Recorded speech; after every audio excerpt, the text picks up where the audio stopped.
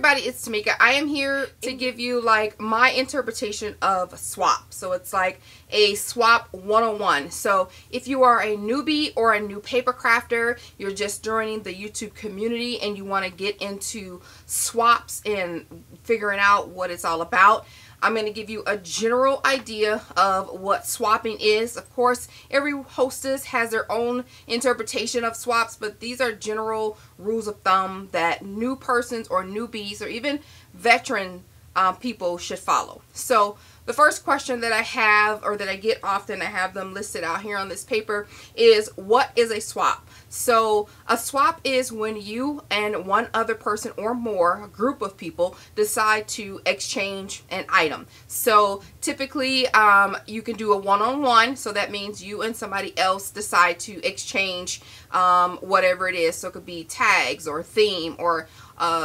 anything that you want to swap. Of course, we're speaking in terms of paper crafting. So you guys would come up with what it is that you want to swap, how many, how much you want to spend, what's your due date, things like that. If you're in a group, the hostess will determine how many people are in a group. So when you're placed into a group, let's say you're going to be in a group of 5. So that means you and 4 other people are exchanging the same type or theme of items. So you would need to create 4 separate items of whatever it is that hostess is asking for and send it to her if that's the kind of swap that you're doing. Those are the swaps that I do. So I'll ask people to join a swap. I'll come up with a theme. I usually come up with a sample and rules and things like that. So you as a participant will sign up for the swap, and you have to make how many ever it is that the hostess is asking you to make. So that should pretty much explain what a swap is. You're just basically exchanging an item or group of items with another person or a group of people. So that is a swap. Okay, how to enter. For my swap, you would enter in on YouTube. I usually host on YouTube. So I would upload a video. Usually my videos are uploaded at the very end of the month, or 1 to 2 days into the next month. So the 30th, the 31st, the 1st, or the 2nd is when I try to upload new swap videos. So but for my swap, you would just sign up on that particular video that I'm asking you to sign up on, and you leave you know, yes, I'd like to join. It's pretty simple, just a couple words, and say you like to join after you of course followed the rules. So that's how you would enter. Some people may be hosting swaps on Instagram, and some people may be hosting swaps on Facebook. Wherever the social media or yeah, the platform that the person is swapping on, you'll know there where you need to enter in. They may direct you to their website. But typically for me, if you're joining a swap on my YouTube channel, you would sign up on that particular video. And for my swaps, you are confirmed that you're in the swap. I never advise people to start making a swap unless they get a confirmation from me that you are entered. Otherwise, you're just wasting supplies. So, but yeah, I would definitely make sure that you get a confirmation from the hostess that you are indeed in that swap and that you signed up correctly. So that's how you usually enter a swap. You just leave your name, leave your comment, whatever the hostess is asking for on that platform, be it Instagram, a Facebook group, a Ning site, YouTube, any of that kind of thing, website by itself. So that's how you would typically enter the swap. But of course you want to follow the hostess rules of how they're asking you. They may announce it on YouTube but tell you to sign up on the website. So you really just have to pay attention. So once I want to talk about flakers. So a lot of times people ask me, what is a flaker? What does that mean? A flaker or a late person. So we call flakers in the community people that signed up for a swap and did not come through. Like they've waited the whole month or however long the hostess gave you to participate in the swap. They've waited and they have not turned in their swap. And that creates trouble for the hostess to have to find another person to fill in your spot. Now I have a rule of you have to have crafty videos uploaded on your channel. A lot of people don't like my rules with that, and you must live in the United States, and you must not have been late or flaked in a previous swap.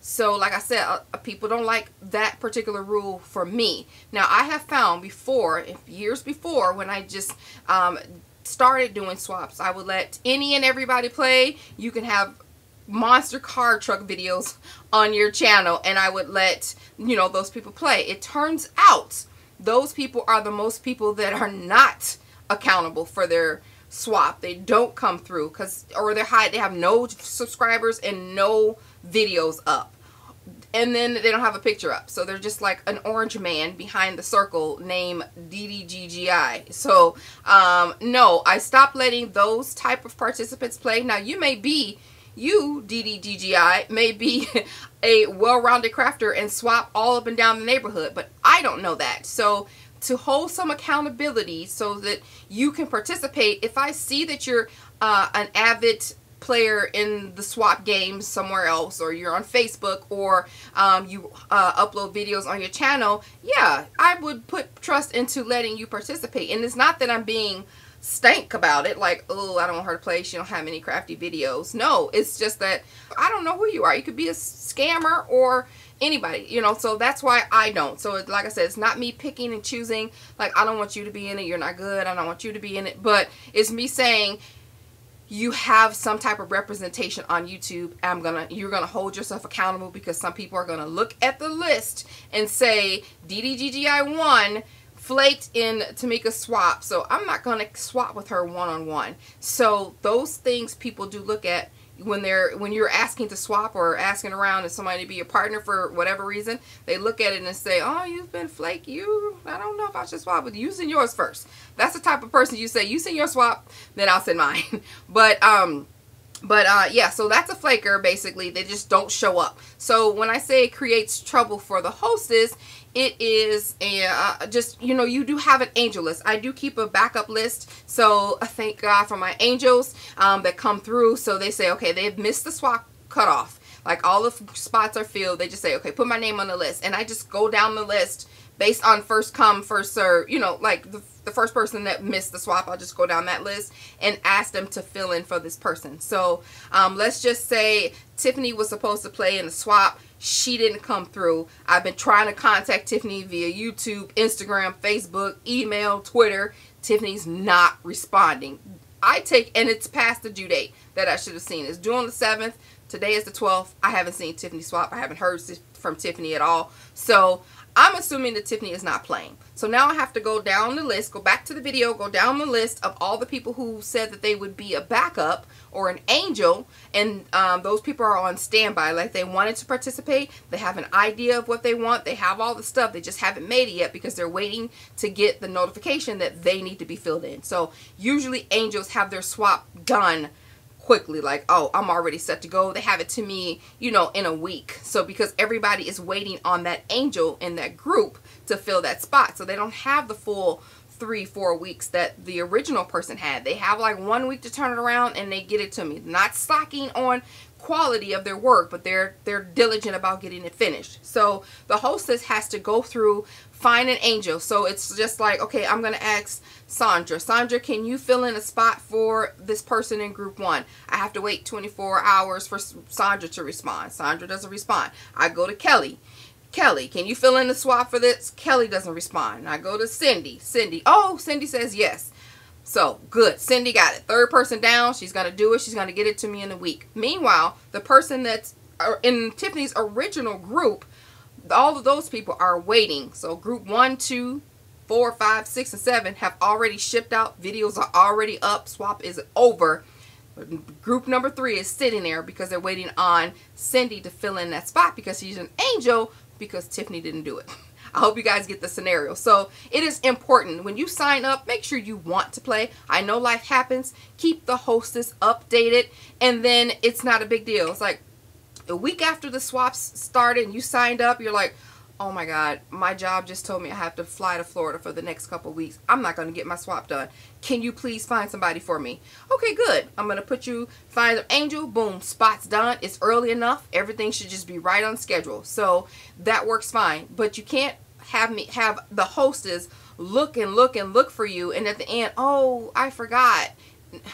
Please don't do that.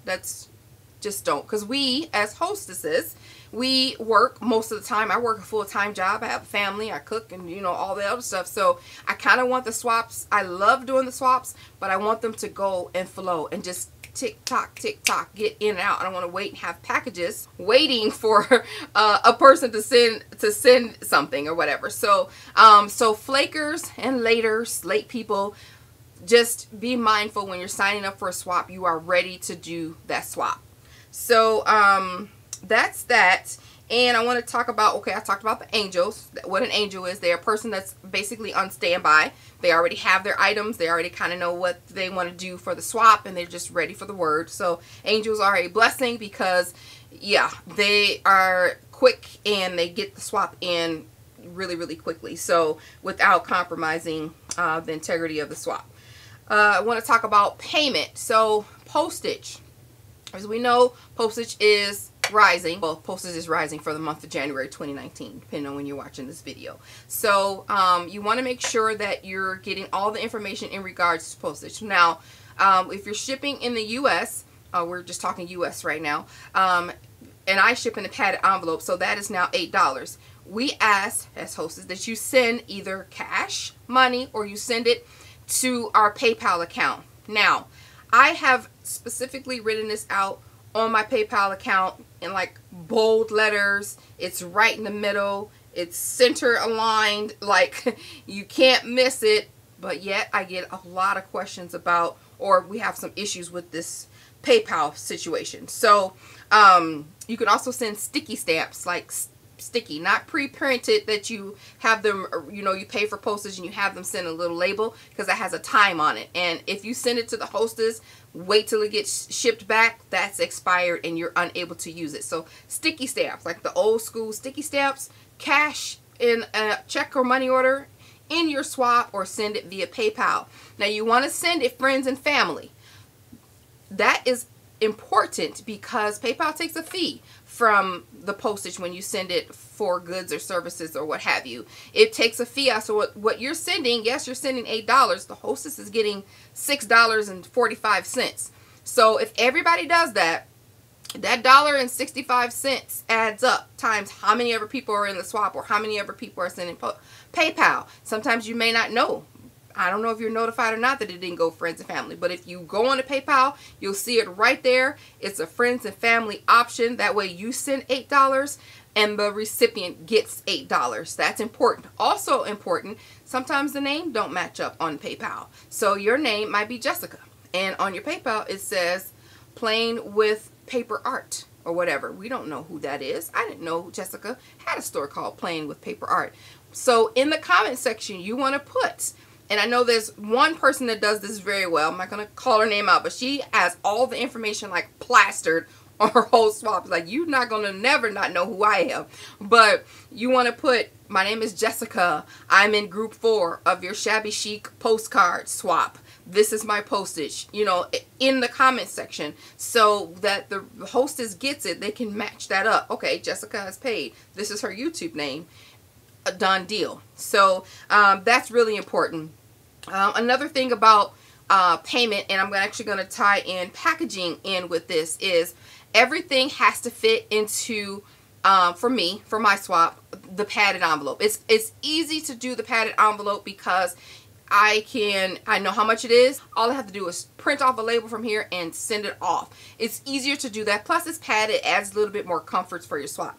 But as far as payment, I put on mine, you pay your $8, and if your swap, so let's just say we're back in the same group of what did I say, 5, so you have to create 4 swaps. So if you're in a group of 5 and you have to create 4 swaps, can your 4 swaps, minus if you're making one for hostess, minus if you send in a hostess a gift, can your 4 swaps to each of your 4 group members fit into that padded envelope? If it can, yes, send your $8. If it can't, I put you need to send an additional $15. So that means 15 plus 8. So you would send $23 to the hostess, and it's not because I need a little extra change to get some Starbucks coffee. It's because I then, hostess, have to go out to get some padded envelopes. And I usually go to the Dollar Tree and I get the really big gray padded envelopes. So if you're in a group of 5, you have to send 4. I have to buy then 4, and maybe yours if yours don't fit either, but 4 envelopes. So that's already, we're in the hole, $4.28 because we're including tax. So already, off of your $23, we're already chunked down. Plus we have to send your swap back, which is not now going to be $8. Now it's going to be somewhere around $12 or $13.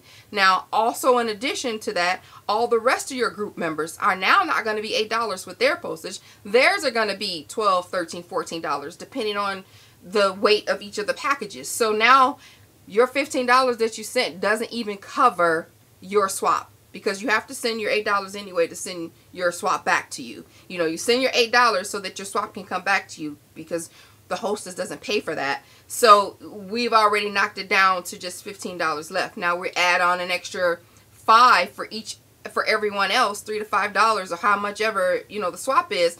I'm running out of money. You've not sent enough money, and I still have to come out of pocket for the rest. It's just really enough to knock the edge off. And I'm not saying that to discourage you from packing in, you know, your swap, but just be mindful of, I'm not going to put this in this huge shopping bag and give everybody a shopping bag, because I know that's not going to fit, and she has to, you know, the person has to do extra work and maybe come out of pocket. So just being mindful of your swap. Sometimes bigger is not always better, but just be mindful of packaging up your swap when it's returned to you.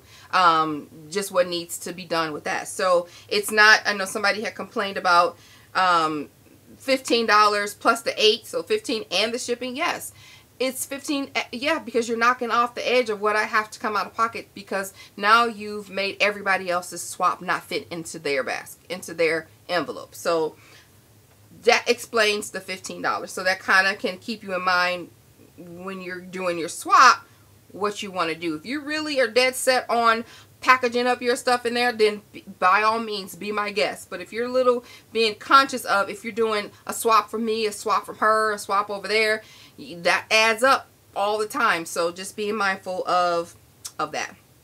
So the next thing I have down here is the rules of the swap. And I mentioned earlier, the rules that I have in mind is you must have crafty videos uploaded on your channel. You must live in the United States, and you must not have been late or flaked before. Those are my rules. Typically the hostess rules are the same. Some people may not require you to have crafty videos up.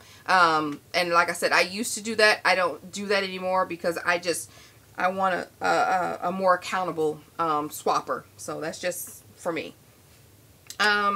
The next thing I want to say is, I have down here, do your best. So there are new swappers, there are new newbie crafters, and there's some, you know, veterans. So those are the 3. You have new swappers, like they already been doing stuff in their community, or they've been going to like little stuff in their neighborhood, but they haven't really swapped online in the YouTube community. And then there are new people, period, who just now found out about a Martha Stewart scoreboard. So when I say do your best, a hostess can tell. And I was actually listening to Ida. Ida is created to create. I'll actually put her video down below. Gina also from Scrapanology, like 7, 8 years ago, did a swap video too. I'll put both of those ladies down below so you guys can kind of get an idea. I'm not just making this stuff up by myself. So do your best. We can tell as hostesses and group members, know if you are a new crafter or you waited to the day before the swap was due and you have slapped something together. We are aware, because we see your work, especially if you are expected to have crafty videos already uploaded on your channel. We know how you work. We know you can craft. We know what you're capable of, because we've seen it on your channel. And then we get it and it's like, dang, who did this? It is unfair, and I'm hoping I don't get a whole bunch of dislikes on this, but I'm telling the truth. It is unfair for your group participants who put their whole effort, heart, and soul into their swap, and then they get back and it's like, wow, this person didn't even try. Like we can tell. And I get those, I get those emails and those comments like, I really felt like so-and-so didn't participate, and I wish that that person would have put in a whole bunch of more effort, but oh well, because they've spent so much of their time making sure the details and stuff of their swap are at its peak, at its finest. They've done their best work, and it's a little disappointing when we see that, especially when you're on that channel. You're like, I just saw you do a swap with so-and-so, and I thought that that was bomb, but then this is what I got. So I always put that in the bottom of my, when I'm doing, writing the swaps on my website, I always say, do your best work. Send something that you would want to receive. If when I'm doing a swap, I'm looking at it, I'm like, is it okay? Is it packaged right? Is it sloppy? Is it, oh, I can't do it, I got to do it over, or do this part over, because I don't want anybody laughing at my stuff. I don't want anybody talking about my stuff behind my back. People will do that, but I'm not gonna hand it over to them so they can do it. So I always say, do your best. And I struggle with telling people that, you know what, I'm gonna have you just go back. I really want to say, I want you to go back. I want you to practice doing this and come back when you're a little bit more practiced, because you can't just slap this piece of paper together. But I don't say that because that's me, and I know people try, so I don't. But I don't know. I never know what to say. That I'll just be like, oh my God, I know that you can do better. But I just send it off, and I hope for the best. So I say all that to say, just do your best. You know if you're doing your best. We know if you're doing your best. So I'm just going to wrap that up. The next thing I have is give time for the return of the swap.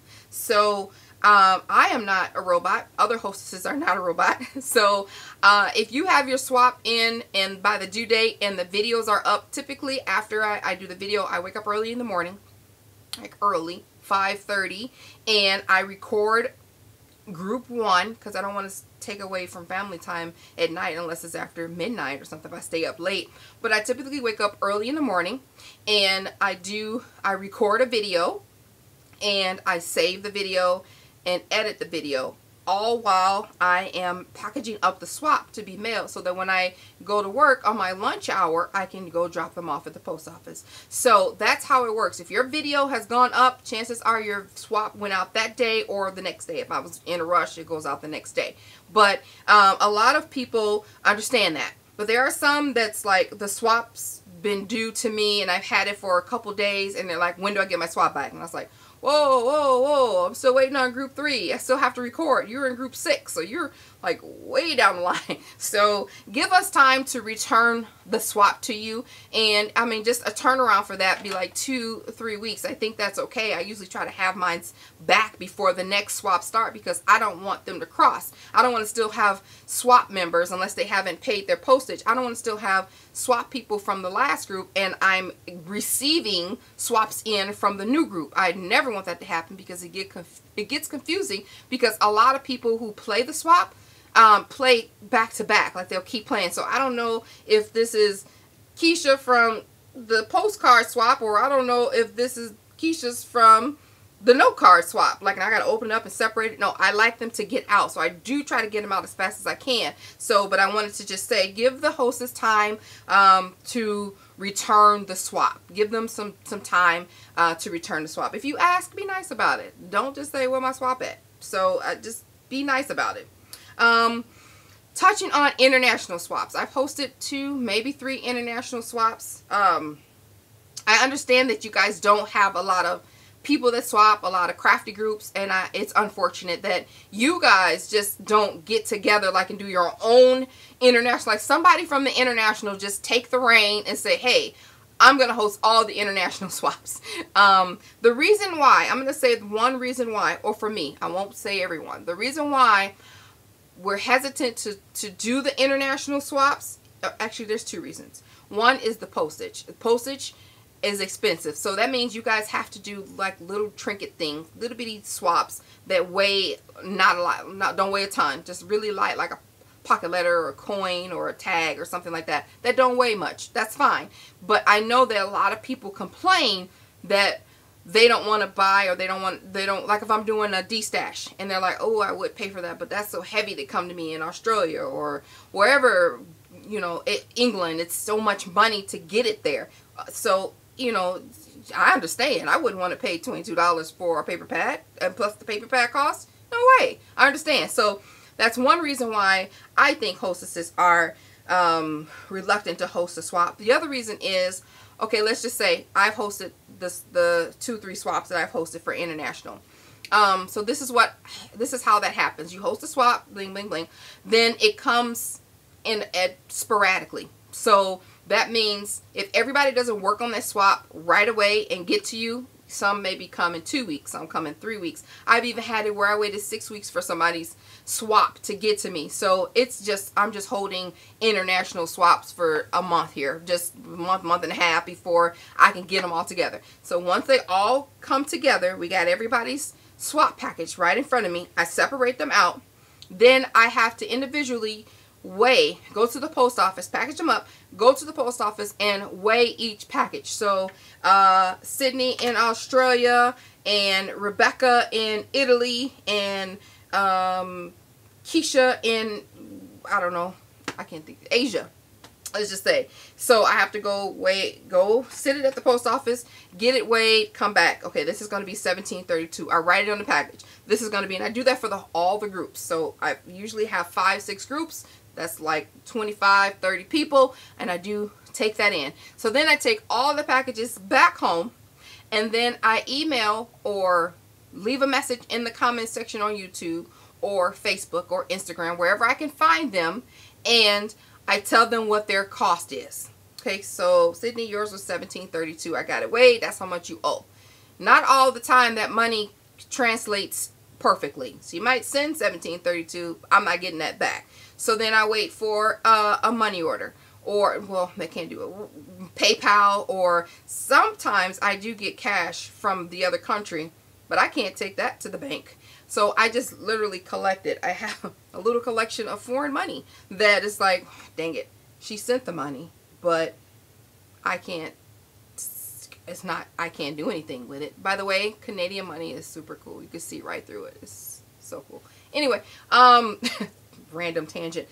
So yeah, so I'll just send it back and just, you know, be done with the whole thing. But all that back and forth and weighing and coming back and then emailing and did I get all of my, it's a lot to do, especially if this is something that you do as a side, as a hobby. So that's one of the reasons why I am hesitant to host an international swap. So I hope I have touched on everything for you guys. I hope you understand it. I hope I wasn't too rough or you thought I was mean. I apologize in advance. But that's basically the synopsis of swap rules, packaging, angels, do your best, give some return time, how to enter, what's a flaker, that kind of thing. So hopefully this explains, answers all of your questions. So now I have something set in stone. I can refer to it when people ask. I'll just link this video. So it's pretty long here anyway. So I hope you guys understand. If you have any questions though, still leave them down below in the comment section and I will answer them individually. So I may do an update on this or what have you, but leave them down below. And I appreciate you guys very much, those who swap, those who do great. I've been doing this for a long time, so I appreciate all my consistent happy swappers and I love you all. So congratulations to the newbie stepping out to do their first video and or their first swap.